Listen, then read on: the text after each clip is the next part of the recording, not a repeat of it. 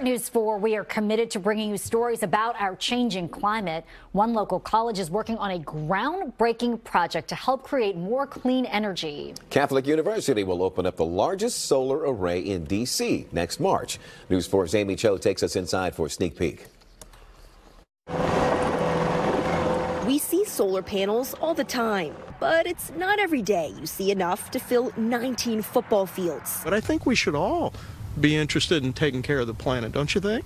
Catholic University President Peter Kilpatrick. The school is building the largest solar array in the district. Can I come off of here? Part of the energy will power the university. The rest will be sold back to D.C. All of it is aimed at cutting down on greenhouse gas emissions. I'm very proud of the way that we've stepped up to the clean energy challenge of D.C. The university says these solar panels will have the same benefit to the environment as if you removed about 1,500 cars from the roads, or if you canceled out the carbon dioxide emissions from about 800,000 gallons of gas. And Catholic University says another big goal is getting students interested in jobs and sustainability. It's really trying to get them exposure to something of this magnitude and then give them ideas of how they can enter the career field.